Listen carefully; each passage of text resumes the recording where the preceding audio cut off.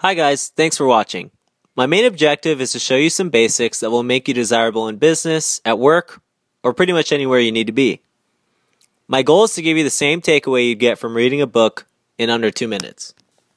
The first concept I want to talk about is how to become a handshake person. A handshake person is someone that doesn't need a contract to do what they say they're going to do, and you can normally trust them with your life. These people are very desirable to companies and to other people. Normally, having a great reputation comes along with being a handshake person. I mean, let's face it. You can have millions of dollars, but if you can't have a good reputation, what's it all worth? To demonstrate how rare these people are, just think of 1 or 2 people in your life that you can really trust anything with. That's why these people are so important. In any situation, handshake people always stand out from the rest. So becoming one is vital to your success.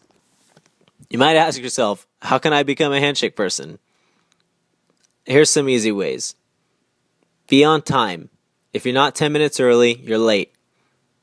Don't lie or over-exaggerate. Always maintain eye contact. Be responsible. Have solutions, not worries. Don't give external things power over your emotions. Be prepared or just think ahead. Most importantly, be someone you can trust. Your trust is your most important asset. These points are simple, but they are often overlooked.